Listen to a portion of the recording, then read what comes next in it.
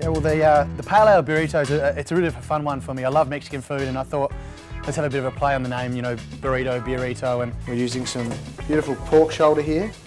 We're going to braise with some different flavours. And once we cook them, we're going to sort of flake them through with a fork, so they don't need to be too small. To a hot baking tray, I add plenty of olive oil, season my pork up nice and generously, chuck it into our baking tray.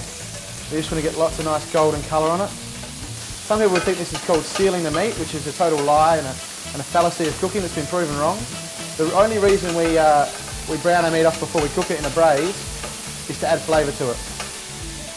Straight back in with our pork. So then I just have to pour my beer in. There goes my pan with beer. 1 bottle of Pale. To that I'm going to add just a little bit of tomato sauce. So just get 2 forks and literally fork all the meat apart. Pale's one of my favourite beers, so I sort of combine 2 together and chuck a bit of pork in there and braise it off, and we've got a pretty delicious dish. It's really simple and easy, but shows off beautiful pale ale and just how easy it is to cook such a simple dish, but have a bit of fun with food.